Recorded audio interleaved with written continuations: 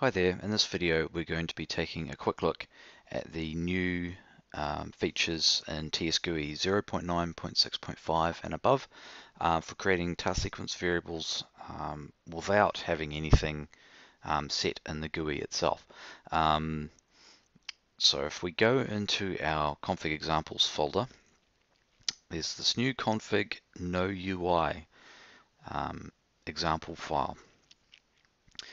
And you can see up here the config is exactly the same, but down the bottom here there's this new NoUI section. Now everything that gets set under here will give you the option to create task sequence variables independent of what's going on in the UI potentially, but they are also group aware, so you can hook up your new task sequence variable options to stuff that's going on inside the UI itself. This could be useful if, for example, you wanted to create a whole bunch of task sequence variables based solely on, say, one drop-down list for setting a region or a country or a department or whatever that happens to be. So let's jump in and take a quick look. Now the first thing that you'll probably notice here is that it looks like there's a whole bunch of different ways to set this thing up. So you've got no option UI, which is effectively the same as a GUI option, but rather than a GUI option, it's a no UI option. And then we have a variable attribute here. And also if we have a look down here, there's also a variable element. Now, effectively, these are exactly the same thing. Where in the GUI option, you had the variable element. It's the same thing down here. The reason I've also allowed you to set this as an attribute is just so that you can set the whole thing in one line and not basically bloat out your XML unnecessarily. So if all you want to do is create a specific task sequence variable with a specific value, you can just set this in one line as it is here. Set your variable, set your value, and you're done. Now if you want to do something a bit more advanced, like the option below that, where you want to set a query, then obviously you're going to have to break that out into an element, and you're using the set value element rather than, say, if you were using a free text field where you'd be setting the default value, and this one you're just setting set value, and that can either be a query or you can set a specific value if you want to as well, as in this example below. Now as far as the queries go, these are exactly the same as the ones set in free text options. So if you haven't used those before, reference one of the previous videos that runs through that.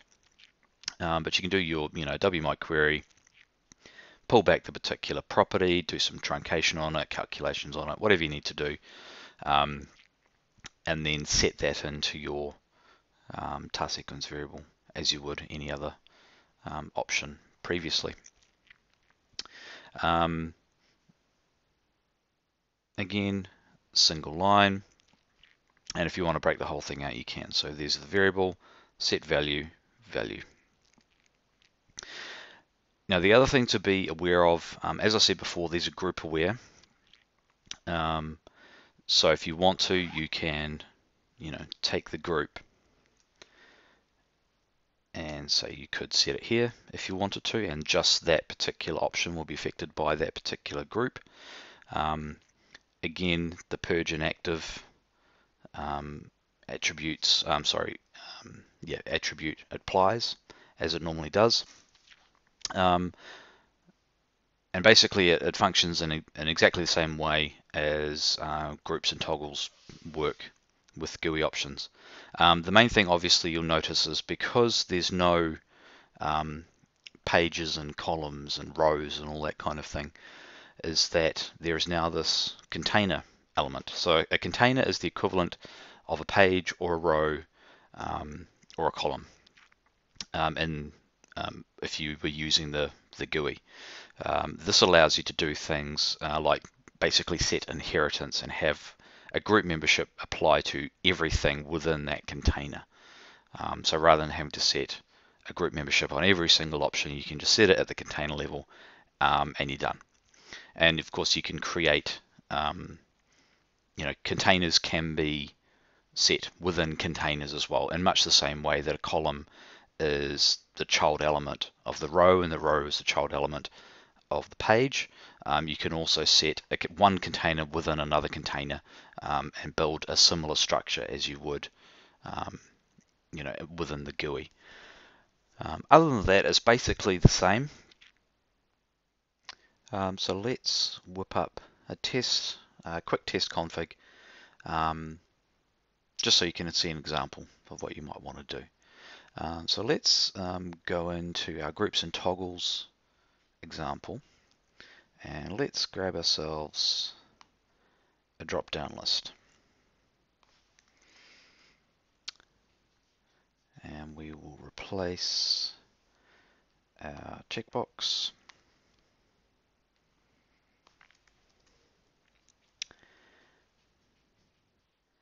And let's leave it like that. So if we're doing a bunch of, say if we wanted to create, say 3 task sequence variables depending on the department.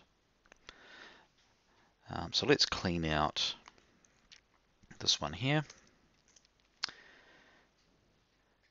And get rid of that comment stuff just to keep things nice and tidy.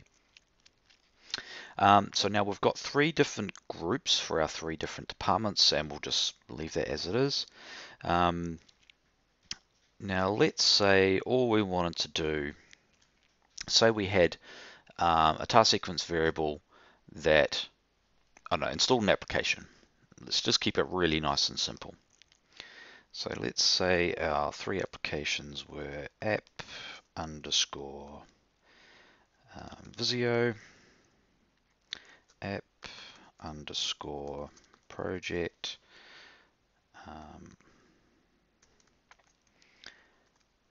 and app underscore access.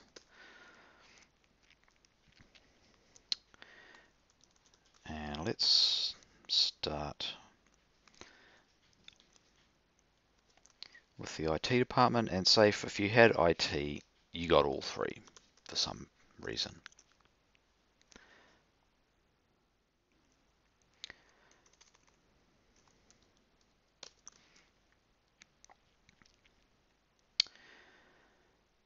So the first thing we want to do, we've set up our 3 options, and this is how we want our basic thing to be set if our value, if our group IT is set.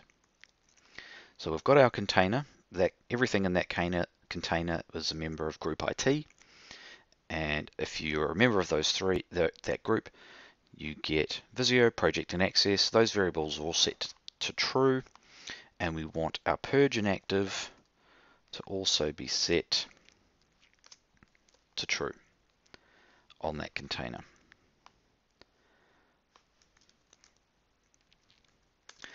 So let's do this twice more. Once for group HR and one for group PMO. Now say in HR, didn't need Visio. They do want project and they do want access. And in PMO, they don't care about anything but project.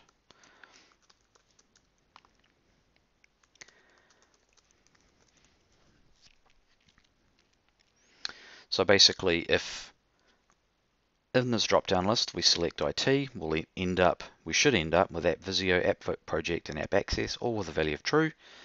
If we select the human resources one, we should get Visio is false, project and access is true. And if we're in project office, you get Visio false, project true, access false. That's how it should end up. And because we're setting the purge inactive to be true, only one of these sets should get created, i.e. there should only be one app Visio variable created, or the other 2 should get chucked out. So let's see if I've done my job right.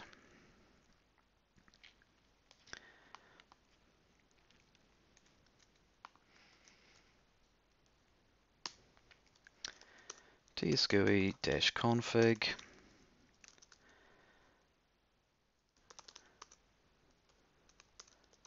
config examples / config NoUI.xml. And I'm probably going to need to put the full path into that.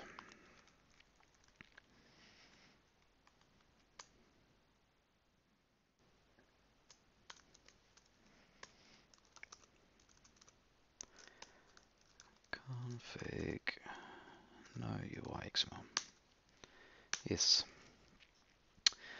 So here's our drop-down list. Let's select IT. And see we've got our 3 task sequence variables, app Visio, app project, and app access, and they're all set to true, as we would expect from our config. So now let's try HR.